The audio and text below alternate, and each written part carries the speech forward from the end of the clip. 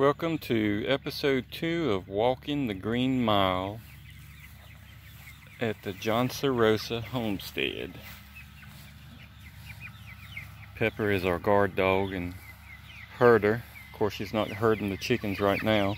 You want these to gain weight, not lose weight from running from her. These are our Cornish cross chickens. They are about 4 weeks old right now. And we move them in this chicken tractor twice a day so they can get fresh grass, along with their feed that we get them from Reedy Fork Farm in Elon. It's organic feed. And just looking at the tractor, it's a Joel Salatin hybrid. It's not as big as theirs, and it's not made exactly the same, but it's the same concept. Low profile, easy to move. You put the wheels on it and slide it around. So that they're continuing to get fresh grass.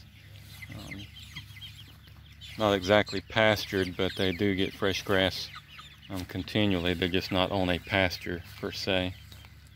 Again, this is Walking the Green Mile, episode 2 at the Johnsorosa Homestead. Next week, I get another batch of Cornish cross.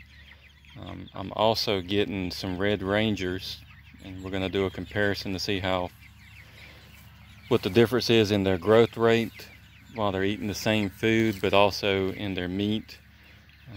The Red Rangers are a slower growing chicken, but they're supposed to have a little bit more flavor because they do grow slower, and they're not as